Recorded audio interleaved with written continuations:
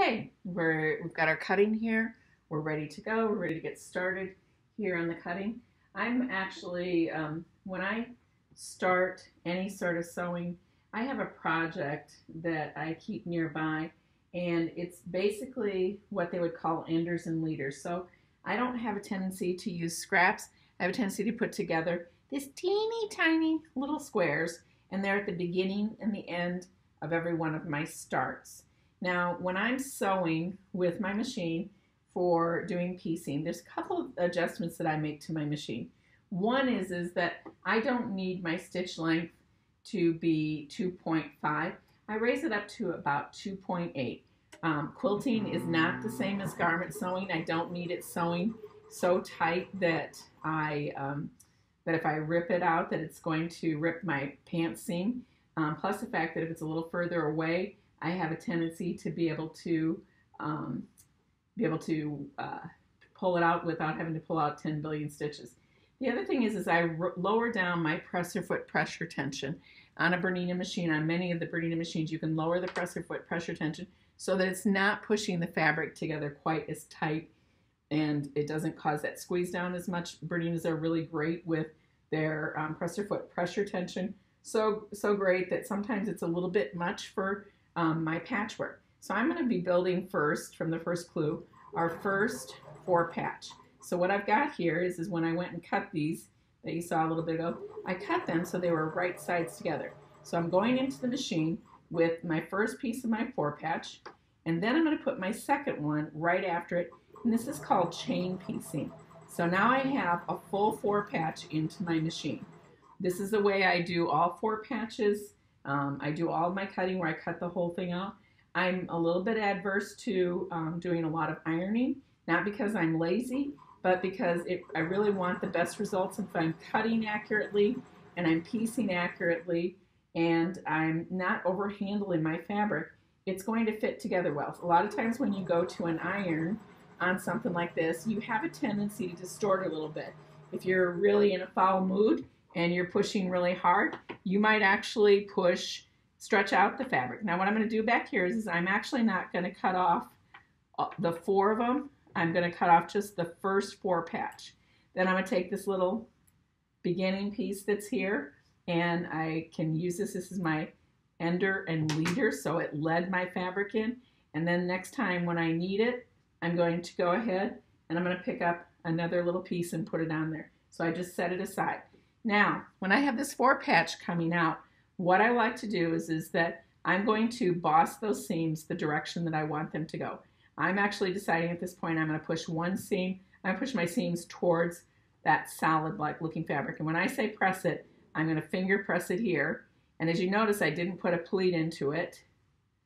And I also didn't stretch it, and I didn't distort it. Heat on cotton fabric makes it stretch a little bit. It can distort your fabric a little bit. And that's about as solid as I can get. When I buy good quality fabric, which the fabric you're using for this is very good quality, it has a tiny bit of starch and sizing in it already. So I'm actually getting an advantage there. If you notice when I go to line this up, that little seam together nested together perfectly. I'm going to go right into the machine again. I'm going to follow through. I'm going to go ahead and stitch it up. That top seam is going towards it, so I boss that around a little bit and control it a little bit.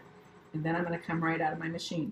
I'm going to reach around the back, and I'm going to pull my next friends out, and I'm going to repeat that process. And I'm going to do the pressing this way and this way. Now, one of the reasons that I like to work on finishing a whole block, I'm not a big fan of having long chains of things that I have to figure out, because if I leave and if I don't get back to my sewing for 2 or 3 days and I come back, I have to deal with that whole long chain, and it has a tendency for me to distort my sewing a little bit, because I kind of get in a hurry and I kind of am like, I'm going to get that whole stack done. And so I have a tendency to rush.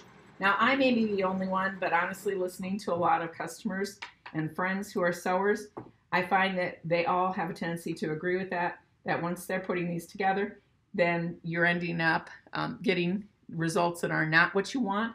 But when I put that together, all sitting right here at my sewing machine, in very, very little time, I was able to get that thing together nice and square. So what I'm going to do at this point is I'm going to actually press it in one direction. Now, if you are inclined and you want to press it according to the instructions, you sure are welcome to do that.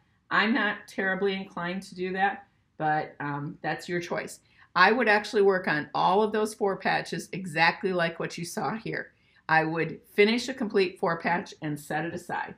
I can go ahead and I can pick my next 4 patches up and keep working on it. And this 4 patch behind me is already finished. So in no time at all, I got 2 4 patches. So now I'm going to go to my next instruction, and that is that we're putting the rectangles together 2 at a time. And so what I'm going to do is I'm going to line up 2 rectangles, and I only have to do 10 of these. So I'm going to do 20 singles that I'm going to put together, and I'm just going to run through the machine. Now, if you want to run in the 4 patches through here while you're doing these, friends, then go right ahead, and you can put them in between just once in a while to kind of make it go a little bit easier for you and keep your attention, keep your interest. You need to understand that many times, not many times, all the time, you folks are all very, very, very creative. You sometimes don't respect your own creativity, and you start working as if you were a machine. You're like, I'm going to get those 10 billion 4 patches done in a day. You should do just a little bit at a time and then move over to something else. It is okay. It is really a good idea to have one spouse and to have a dozen sewing projects rather than having a dozen spouses and one sewing project. So it makes you a more interesting person. So if you have to negotiate with somebody about why you have so many started projects, here it is. Now, when we go to these little rails where we have just the 2 of them together, I will not take it to my iron. I'm going to do the same thing I did on those little 4 patches. I'm going to press it out, and there it is, and I build 10 of those. That's all there is to clue number 1.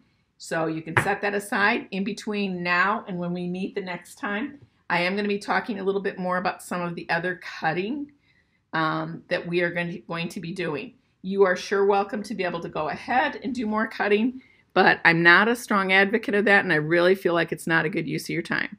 We will talk about this more as we go along.